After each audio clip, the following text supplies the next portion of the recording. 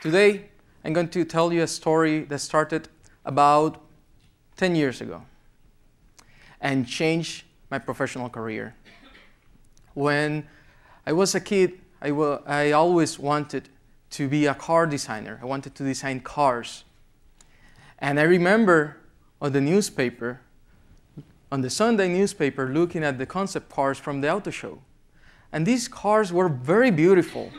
Their shape was beautiful, and these cars were all about their form. But I wanted to be a car designer about the things under the hood, the engine, the transmission, the suspension. So I studied mechanical engineering, and on my first internship, I was able to go and work for an automotive company at their proving grounds. And in there, I tested and validated vehicles, and I liked it very much. I did notice that the cars from the auto show were not quite there. And that got me wondering. And the reason is that each car has a function. You need to put the engine, you need to put the transmission. And when you put that function into the form, there's a change in that form. And there's this relationship between form and function that is kind of stressful. And I did not quite understood it at the time. And what I saw was that some of the cars that were at the end of the product development process were not that beautiful as the concept car that they were at the beginning. So I decided, well, I'll design my own car. And I went back to school and I participated in this project, which is the Formula SA project, sponsored by the Society of Automotive Engineers, where students design, build, and race a Formula-style vehicle. And I remember it was a great experience. And I remember on our design meetings, sometimes we were making decisions on how this car was going to be like. We were making decisions, engineering decisions, based on how the car was going to look.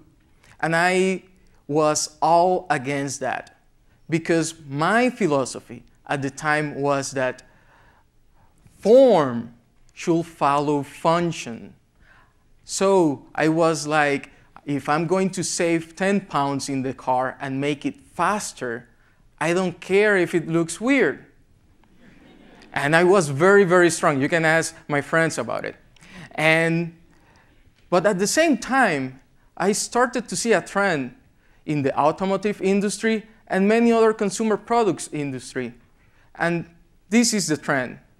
We have products with the same function, but different form. Here we have 3 different cars, and they are in the same market segment, and they, when you look at their mass, at their horsepower, at their performance and function, they are very, very similar.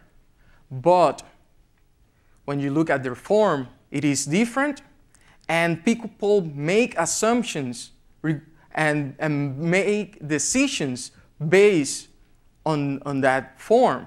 And they end up saying, okay, this one is much, much better than the other one, even if it isn't.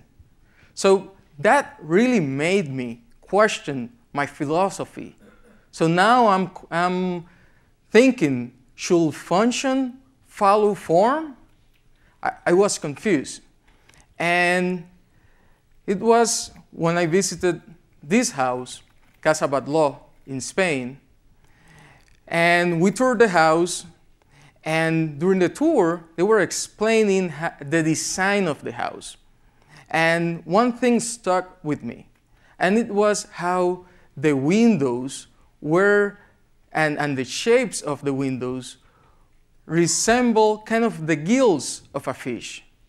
And those forms, at the same time, were a very integral part of the heating and the cooling of the house.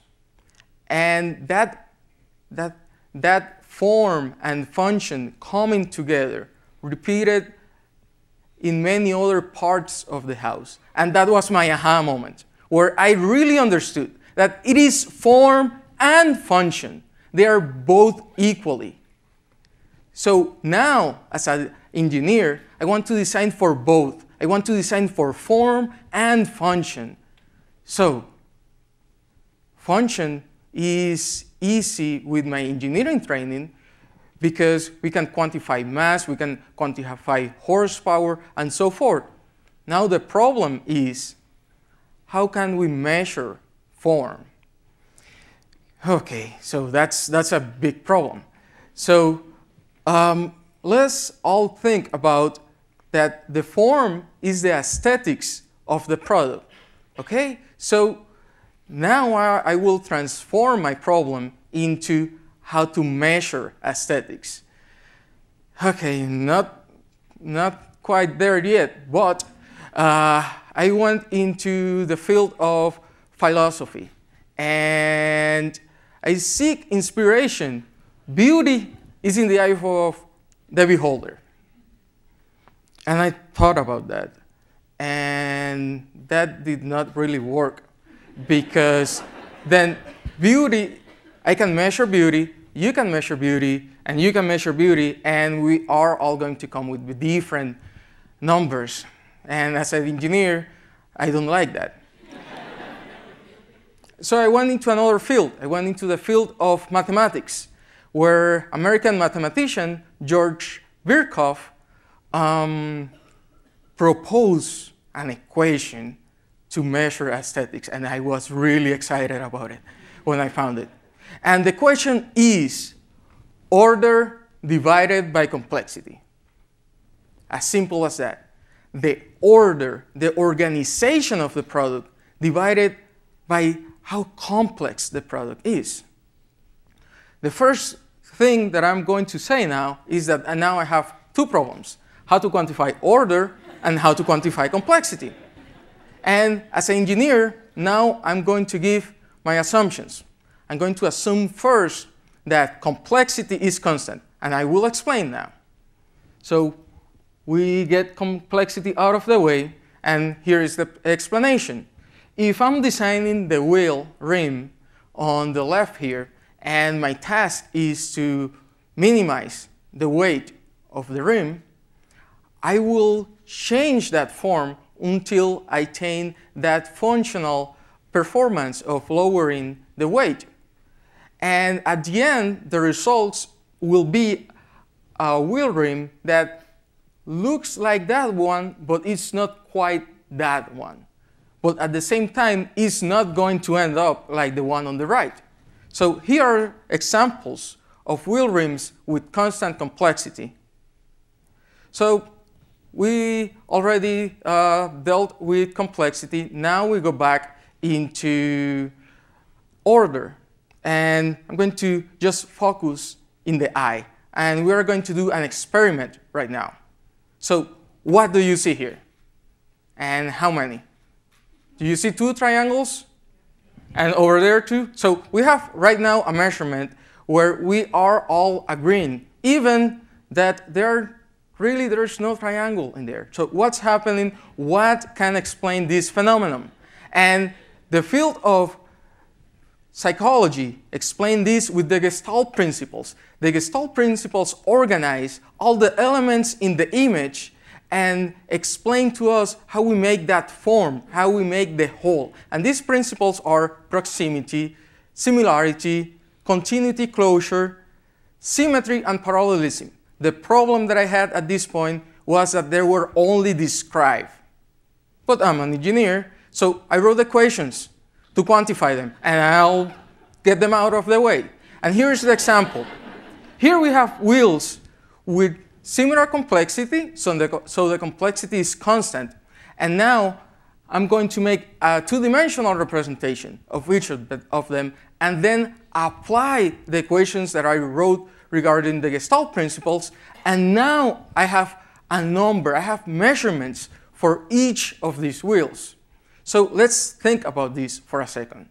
I just quantify the gestalt of a product, which is the order of the product, and since we have constant complexity, this is then a direct measurement of aesthetics. And what this really is a bridge between form and function. Now, different disciplines can use this tool in order to understand this relationship between form and function when you put a function into a form. This will be useful for industrial designers and engineers when they work together. This will be useful for architects and civil engineers. And this is my story.